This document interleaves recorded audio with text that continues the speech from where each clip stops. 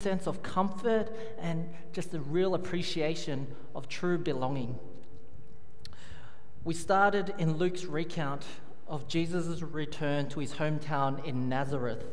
As it's been read already in verse 14 of Luke, a bit of context, Nazareth is not Jesus' first public appearance. We learn elsewhere from the Gospel of John in chapter 4 that earlier Jesus was in another town called Cana, where he had healed the son of a royal official to the King Herod. So imagine the son of our current PM, it took me a while to remember it, Scott Morrison. The father had travelled to Cana, and left his sick son back in Capernaum. And this was a miraculous healing that Jesus, when he met the father, didn't need to go back to heal the son. It was like meeting Scott Morrison here on George Street, healing his son who's at home all the way in Parramatta. So news of this miraculous healing would have spread throughout that region. It would have been stunning and quickly reached Jesus' hometown. So Jesus is coming back to his childhood home. How did the people of Nazareth respond to him? He would not have been able to keep his presence a secret. People would have been eager to talk with him, if for no other reason to ask if the reports about him were true. So verse 14, Jesus returned to Galilee in the power of the Spirit, and news about him spread through the whole countryside. He was teaching in their synagogues, and everyone praised him. So on the Sabbath, he entered the small synagogue in Nazareth to preach what may have been his first sermon in his hometown. He probably found it filled with people who were eager to speak with him. You know, Jesus' family was present, his childhood friends, people who had seen him grow up. And he goes to the front of the synagogue and reads a famous messianic passage from the prophet Isaiah. Verse 17, and the scroll of the prophet Isaiah was handed to him. Unrolling it, he found the place where it is written, "The Spirit of the Lord is on me because he has anointed me to proclaim good news to the poor. He has sent me to proclaim freedom for the prisoners and recovery of sight for the blind, to set the oppressed free, to proclaim the year of the Lord's favor." He finishes the prophecy, one that Jewish people had read for nearly 700 years, by identifying himself as the one spoken of by Isaiah. Verse 20, then he rolled up the scroll, gave it back to the attendant, and sat down. The eyes of everyone in the synagogue were fastened on him. He began by saying to them, "Today, this scripture is fulfilled in your hearing." Can you imagine? You've grown up with this guy. You shared woodwork class with him together. He's the son of Joseph and Mary, just regular townspeople. After 30 years of seeing him as a normal person, Jesus goes off and gets baptized in the river by John, and then spends 40 days in the wilderness to come back and proclaim he is the Messiah. No wonder their initial response was verse 22. All spoke well of him and were amazed at his gracious words that came from his lips. "Isn't this Joseph's son?" they asked. When Jesus read from the prophet Isaiah at Nazareth, he told the people that the scripture was being fulfilled even as he read it. The reading mentions 4 groups: the poor, the captives, the blind, and the oppressed. To proclaim good news to the poor, he has sent me to proclaim freedom for the prisoner, recovery of sight for the blind, and to set the oppressed free. See, when Isaiah prophesied 700 years earlier, the Jewish people were exiled and under Babylonian rule. They were poor, having lost everything to Babylon, captives and prisoners in a foreign land. They were oppressed, unable to return to their homeland of Israel. Imagine being unable to go home, living in a foreign land with an unknown culture, different language, different rules. Probably a common story of the refugees in our world today. And Isaiah prophesied that they would return home, be fully restored, and live in security. That would be good news. The people in the audience knew him growing up, but more than that, as Jews, they were very familiar with their history in exile, being under a foreign rule, and not only in their history as Jews, it was their present reality. Except it wasn't the Babylonians ruling over them, now it was the Romans. It would have been very difficult for them to feel that sense of security or belonging. Home is not fully restored, and there is no comfort or safety in what they experience. It's like going home to find different strangers have moved in, and they use the home as they see fit. They help themselves to food in the fridge. And if you grew up like me in an Asian household, imagine strangers going into your bedroom in their normal clothes, lying on your bed with their shoes on. This reminds me of my good friends in high school, except these are not good friends. These are strangers who have permanently moved in without your permission. So Jesus refers to this prophecy by Isaiah to proclaim that God is going to deliver his people. God is going to act now. He is going to save his people, and Jesus will fulfill Isaiah's prophecy. Verse 19 says, Jesus was there to proclaim the year of the Lord's favor. This is basically a synonym for the good news of the kingdom of God. As we read ahead, Luke 4:43 shows that Jesus said, I must proclaim the good news of the kingdom of God to the other towns also, because that is why I was sent. That is to say, God's kingdom, what we sing about, what we praise God about, is coming and has come. It has been realized in Jesus' arrival. Jesus was not coming home, Jesus was bringing home to them. What the Israelites had not realized was that Jesus was not here to re-establish a nation or to establish parliament. Jesus was here to bring in God's kingdom. Jesus is bringing in the kingdom of God. That's why he could say in Luke 17:21 that the kingdom of God is in the midst of you, because he was in the midst of them. And in Mark chapter 1 verse 15 that the kingdom of God has come near, because Jesus was near. The Israelites, they were longing for home. They have a long history of stubbornly rejecting God and turning their backs on him. Over and over, they demonstrate that they are unfaithful to God. They are an unfaithful nation who refuse to enjoy God's promises, his security, and find their identity in God. The Israelites are described by God's prophets as a regularly unfaithful wife, as a stubborn mule. The Israelites were then God allowed Israelites to be conquered by foreign nations. But you and I, we aren't any better than the Israelites and their stubbornness and refusal to obey and follow and trust God. You and I, we refuse to find our security in God too.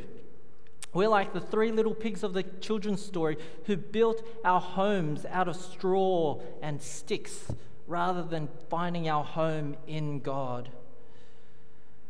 We're making our little huts out of straw and sticks. What materials are you finding your security in? Homes are supposed to provide that security. So are we looking for security in maybe having more finances, in a secure job? If so, we will never find it. I had a difficult conversation a few years with my parents when I had to leave the security they thought I had. I had a full-time teaching job, a job that I had studied 4 years at uni for. And for them, I wasn't allowed to go into ministry until I was secure, until I owned a house. Until I was married and had kids, then I could go into ministry. But if you ask anyone, when will you have enough to be secure? The answer is always just a little bit more. Looking for security apart from God fills us with anxiety. We don't know what the future holds. Will we be able to keep affording those repayments? Will we still have our jobs in 5 years? Will we still want the same job in 5 years? Security is not found out there. Also, homes are also supposed to be a place of comfort and a place where we belong. So do we look for the comfort elsewhere? Because we won't find it. The comfort that we're looking for is only found in God. Maybe we are looking for comfort and belonging in other people. We look for the perfect spouse but then we're disappointed when they don't fulfill our high expectations. We look for our belonging in relationships. One year we're in a close and warm family gathering. The next year the relationship feels strained and cold and distant. Security and belonging, these things that we yearn for, that we find in a home, we can only find in God. Our sin, our rejection of God, that is what separates us from home. There's only one way back home. And the only way to get back into God's kingdom was what Jesus came here for. You see, the grand story of the Bible, from Genesis to Revelation, is about God restoring our communion with Him, that community with Him, that unity, that relationship with God. We see at the start of creation, in the first few chapters of Genesis, we see that God created a place for people to live, a tropical, fruit-filled paradise called Eden where God lives amongst His people. But then Adam and Eve rejected the security that God provided. Adam and Eve said no to God, and they were thrown out of Eden because of their rebellion. Throughout the Bible, we see it in Moses, throughout Israel's history, the prophets. God is restoring communion to Himself. He's planning to restore humanity to Himself. From His original intent in Genesis to His final intent in Revelation, we discover that God is all about restoring humanity to Himself. In Revelation, we see the parallel of the New Jerusalem, a fruit-filled paradise animated by a cosmic river and with the tree of life. Revelation 21 verse 3 says, "And I heard a loud voice from the throne saying, 'Look, God's dwelling place is now among the people, and He will dwell with them. They will be His people, and God Himself will be with them and be their God.'" Oh, that is God restoring people to Himself. This city will need no temple to house God because God will be amongst His people. People will enjoy God's presence forever. The whole Bible points to Jesus because Jesus is at the center of God's plan. You see, if you read ahead in Luke, you'll discover that Jesus was rejected by His hometown, rejected by the religious leaders over and over again. Even many of His followers would turn away. One of His disciples would betray Him. Some would deny even knowing Him, and then He would face the ultimate rejection by being crucified on the cross. Jesus was crucified on the cross and is risen from the dead. We know this so that we can have security, so that we can belong to God. In short, so that we can have communion with God. This is the pinnacle of the entire Bible. The good news that the kingdom is coming and is made possible because Jesus paid the cost of our rejection of God. 1 Peter 3:18 says, "For Christ suffered once for sins, the righteous for the unrighteous, that He might bring us to God." The home you long for, that yearning in our hearts, that peace that we want, that security, place to say that we belong, it's found in Jesus. Matthew 11:28, "Come to me, all you who are weary and burdened, and I will give you rest. Take my yoke upon you and learn from me, for I am gentle and humble in heart, and you will find rest for your souls. For my yoke is easy and my burden is light." Isn't that beautiful news in a world that seems so rushed? It seems like it's so filled with anxiety. place where we're never caught up to where we want to be, that in Jesus we can find our rest. Are you looking for peace, for that home to rest? You'll not find it in the possessions, people, or profession. Peace for our souls, peace that is satisfying, like the rivers of life, of water that just keeps flowing, is only found in Jesus. There's a secular song called Home by Edward Sharpe. One of those modern folky musics. The lyrics go something like this. Our home, let me go home. Home is wherever I'm with you. Our home, let me go home. Home is wherever I'm with you. I'll spare you my terrible singing voice.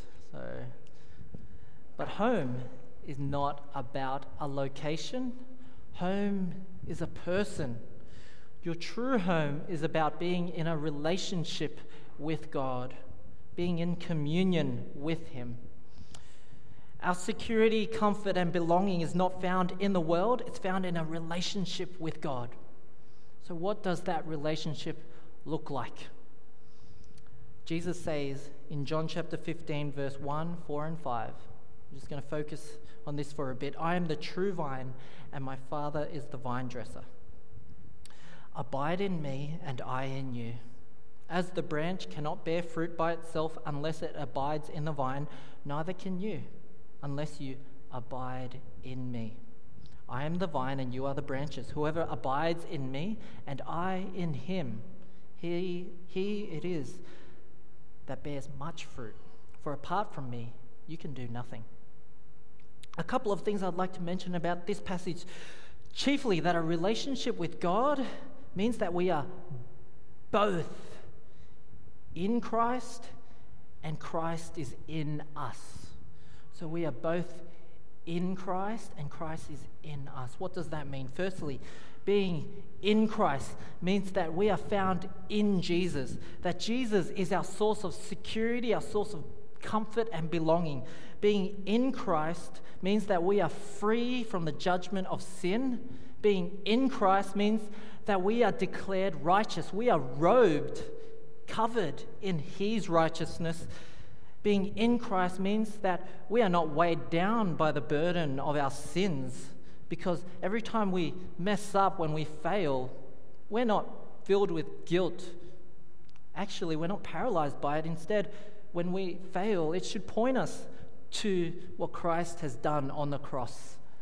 It should point us to the grace of God. It is paid for. That is true security. Being in Christ also means we don't belong to the world. We don't belong to people's opinions or expectations. In Christ means that we, as we sang, we believe and we belong to God. Who do you belong to? Do you belong to your career? Is that where your identity is found? Maybe you belong to what others think of you. I know for a lot of us, what do our Facebook profiles say about us? Are people's expectations where we get our identity? Or do we belong to God and we know that we are found in Christ? This generation is so connected online. We have unlimited opportunities for our future. We have options to be whoever we want to be, and yet we are also the most anxious generation. We have the highest rates of anxiety, depression, and teen suicide than any other generation. And it's because we are struggling to find our place in the world. We are struggling to find where we belong in this ever-confusing world. Are we where we belong? We are constantly swayed by our ever-shifting desires. Our identity, we're not sure who we should be. Are we a doctor? Are we a musician? Are we the person who gets hundreds of likes on an Instagram post? Or are we the person who makes the jokes at the parties? We are searching. We are lost. We don't know where we belong. And the gospel tells us that we belong to God. We belong to God. And that should free us from the pressure and anxiety of searching for our comfort in anything else. In Christ, we belong to the family of God. This is home. We are citizens of heaven. We are adopted children of God. We are His. Best thing is that our identity doesn't depend on what we do. Our identity, being God's children, is dependent on what Christ has already done on the cross. So we can't lose that. We can't stop being children of God just because we failed again. That is true comfort and belonging, is it not? Secondly, not only are we in Christ, we read that Christ is in us. Abide in me and I in you. Whoever abides in me and I in him, he it is that bears much fruit. What is this? To be in Christ and to have Christ in us? It is to say that it is impossible to live a kingdom life without Jesus in us. No amount of church activity, ministry, lifestyle can succeed without Jesus in us. If we want to experience the fruit of being part of God's kingdom, the transformation of our hearts to be more humble, joyful, patient, kind, self-controlled, if we want to experience that change in us, it's not going to come from effort and just trying harder. It is going to come from Jesus dwelling and living in us. If we want to experience the fruit of ministry, to not have God work in us, but to have God work through us, we need to have Jesus dwelling in us. This is the power of the gospel, that when we professed faith in Jesus, He placed His Spirit in us so that we would be able to bear much fruit. The Spirit empowers us to say no to the world and its ungodly desires and to live self-controlled and upright, godly lives. So the kingdom of God has come. We are found in Christ, and Christ is in us. We are made righteous. Our identity is new. We are righteous. We can't change that. And then Christ lives in us so that we are able to be righteous. In Christ and Christ in us. This is a great truth that we should find much joy and peace and comfort in. And when we are home, it ought to transform everything about us, our behavior, our relationships, how we view ourselves. But I'll comment on only one aspect, just for time's sake, how we greet the stranger. And I've been greeted here just very warmly. It's been wonderful to have Wilson and Ida come and say hi, like I'm coming home here. It's great. But the stranger is the person that we don't know, the person who may have different political opinions to us. The stranger may be the first-time visitor to church, might be the neighbor who lives across the road from us. And as people who are home because of Jesus, we need to be people who welcome the stranger. The stranger is asking the question in their minds, do I belong here or don't I belong? You'll know that if you ever visit another church, you're asking yourself, do I belong here or don't I belong?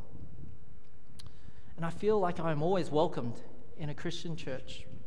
There's a huge difference on the type of welcome I get on the type of welcome you feel when we go out to eat, whether we go to a restaurant or whether we're invited to someone's home.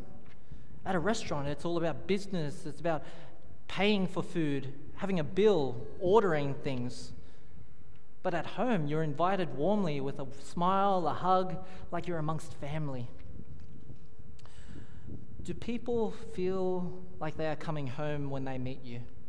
Or do they feel like they've gone to a business where they line up at the cashier, order their things, and then they feel like they belong? So welcome the stranger. Let them feel the acceptance that we have in Jesus. Greet the stranger like you would, as if you were greeting someone coming to your home. Let me finish by saying that as we experience what a relationship with God is like now, when we feel safe, peaceful, joyful, worshiping God, it's merely a foretaste of what home is like in the future. Home only gets better. In the movie The Blind Side, starring Sandra Bullock, Not to be confused with the Netflix one, Bird Box. Blindside is based on a true story about Michael Orr, the football star, who he has a mum who's addicted to drugs. He moves home to home, and then he lives as a homeless teenager. He's adopted by Sandra Bullock as a high school teenager. He's welcomed into her house, and she shows him his room, shows him his bedside table, the drawers, the light, the alarm, his bed, and it all belongs to him. And as Michael soaks in the room before him, he asks, "It's mine?" Sandra Bullock responds, "Yes, sir." No response. "What?" So he says, "I've never had one before." "What? A room to yourself?" "A bed." Michael had never experienced home in the true sense. Based on his experience of living on the streets, he could not even imagine what it was like to sleep in your own bed. And like him, we can't imagine what it will be like to one day truly be home with God. One day we will be experiencing something far beyond what we can imagine now. This world will pass away. Our bodies will grow old, they will get sick, we will die. We will experience pain and suffering. But even as we experience the joy of knowing God now, there will come a day when we will be home completely. We will be home physically, spiritually, emotionally. One day, we will see God face to face. And I imagine He will smile and say to us, "Welcome home." Let me pray. Father, we praise you that you're a good God, and we thank you for your plan to bring us back into communion with yourself. Thank you that Jesus paid the price of our sins. Thank you that we are declared righteous, adopted as your children, and we have your Spirit living in us. Empower us to live righteous lives and to be people who welcome the stranger. In Jesus' name we pray. Amen. Thank you. Church, are you searching? Are you searching where your heart belongs to? Or have you found this home where your heart is? Please stand as we respond to God's word.